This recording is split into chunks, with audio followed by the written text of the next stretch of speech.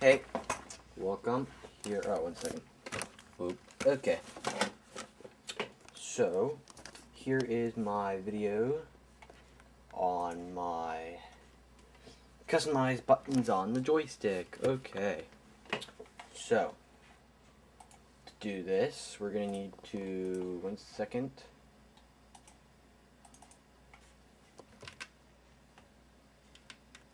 Oh, 1 second again.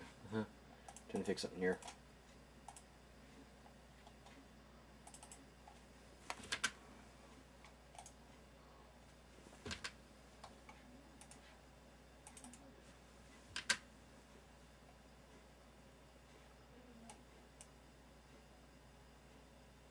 Anyway, so what you're going to need to do to customize this joystick buttons. Okay, so you're going to go to Flight Sim, as we can see here.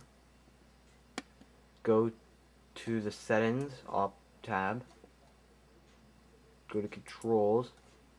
Control panel will open. Make sure you have the right joystick. As you can see, this is the rudder.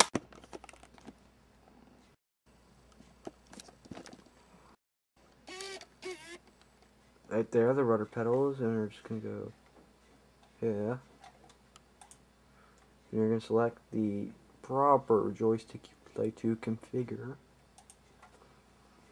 So I just chose the joystick.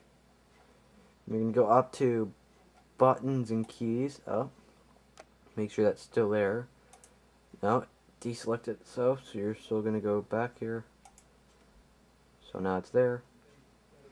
For example, we will use APU start. You'll see this little box come up. Then you're going to go down to your joystick. Hit any button you want. For example, I'm going to use this button. Doop.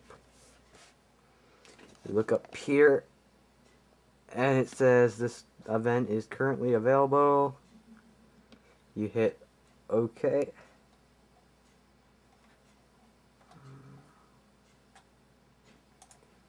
And there you go. APU start, button 11.